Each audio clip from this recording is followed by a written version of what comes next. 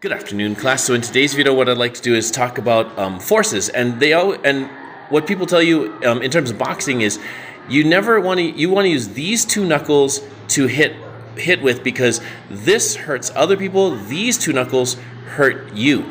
So let's find out. Let's see the difference, because maybe we can actually tell the difference. So if I were to aim my fist this way to making sure these two knuckles are lined up, it would look like this. And if I were to align my fist this way so that these two knuckles are lined up, it would look like this. And as you can see, this one seems to, have a smaller area. Maybe that means you could hit a little bit harder. That means, but there's such a small area. Remember, Newton's third law says for every action there's an equal and opposite reaction. So if I'm hitting on this small area with that, the amount of pressure could break my knuckles easily. So I'd point that as an example of a lesson on perspective and forces. Study hard. See you in the next video.